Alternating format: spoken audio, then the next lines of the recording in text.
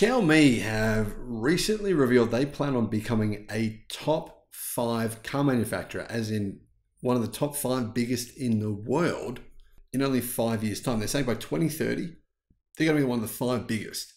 Now, a lot of people actually believe them. They believe that this Xiaomi can manufacture anything. They do it really well. They make more electric scooters than anyone else in the world. I mean, it's not even close. But they actually own the car company that manufactures this electric sports car. This could be part of Xiaomi's plans for global domination, release a $40,000 electric sports car that looks actually pretty good and is very fast and is available in your country. And well, they could be onto a winner here. Hello, my friends. Welcome to the channel. I'm Sam Evans. You're watching the Electric Viking. It's great to see you. This small sports car is called the SC-01. It has rolled off the production line. So this is officially being produced now. It's not just a concept car. What you're looking at, you can pay right now $40,000 US. I believe it's $42,000 US to be exact, based on current conversion rates. And they've commenced sales now for this vehicle. What do you get for that amount of money? Well, it's about the size of a Mazda Miata, just slightly bigger. But here's the thing, guys. I've received emails, people telling me electric cars weigh twice as much as a gasoline, petrol-powered, diesel-powered car. I'm still getting these emails. I mean, I can't understand. Are people being brainwashed on YouTube by just morons telling them stupid facts? Because get this. Okay, Tesla Model 3 weighs what? 1,780 kilos. It weighs actually slightly less than a Mercedes-Benz C-Class, which has an internal combustion engine. But putting that aside, it's true sports cars are heavy. And we look at BYD's latest electric supercar, which looks amazing, very big. It's a supercar, but it weighs 2,500 tons. It weighs 5,500 pounds. I mean, it's not that far off weighing as much as a Cybertruck. So when you look at that vehicle, you're probably thinking, oh yeah, EVs are really heavy, but they're not.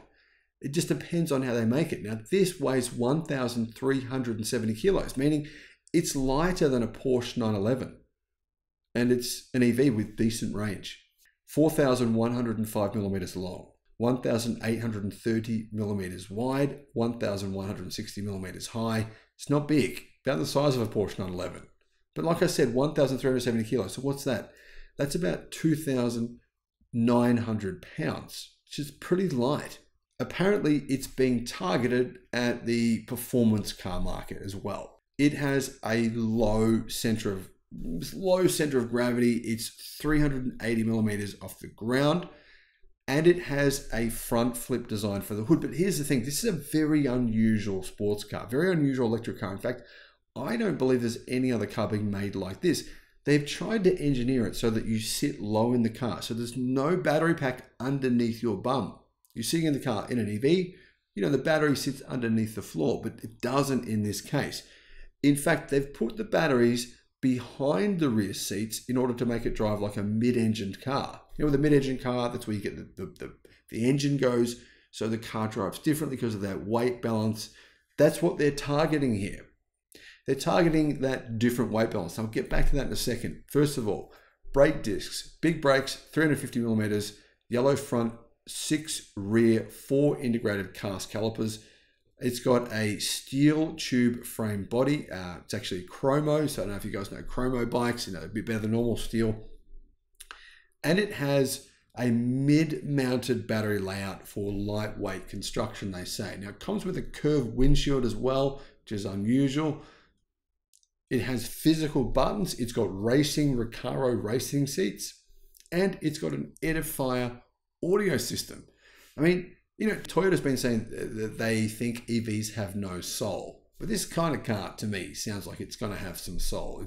It's very unusual, right? It's kind of it's more like a hardcore EV sports car.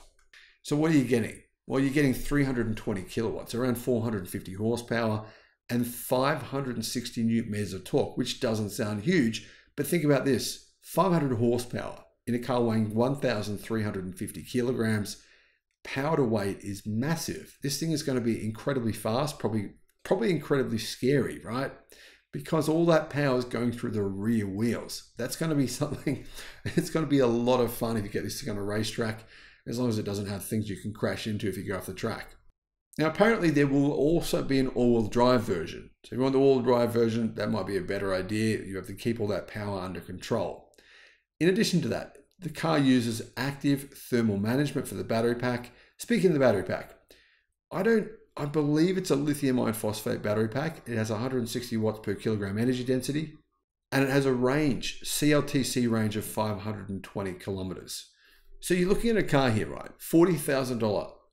It's basically a supercar almost by the look of the performance of this. And you're going to get 460 kilometers of WLTP range. Charging speed. They didn't say what the speed is, but it says it'll charge from 30 to 80% in less than 25 minutes. So I'm going to guess probably 150 to 200 kilowatt charging speed. Now, Car News China says that the placement of the battery you look at, it looks like it's similar to a mid-engine sports car like a Lotus Elise or a Toyota MR2.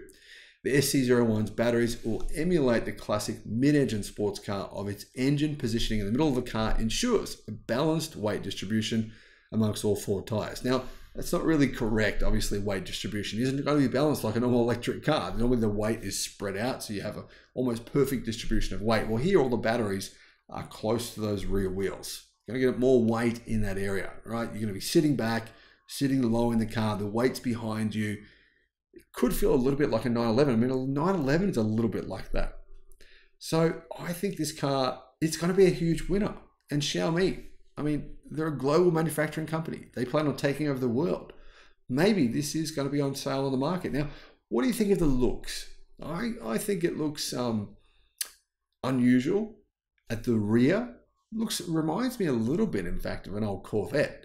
The front, though, I think looks really nice. That side angle, the front angle, they look really good. The rear, looks a little bit kit car from the rear. But anyway, now keep in mind, this could be a direct rival to the MG Cyberstar. If you wonder what the MG Cyberstar is, well, I'll put a link in the description to my video about the MG Cyberstar, which is also pretty awesome as well. Thank you for watching. Bye-bye.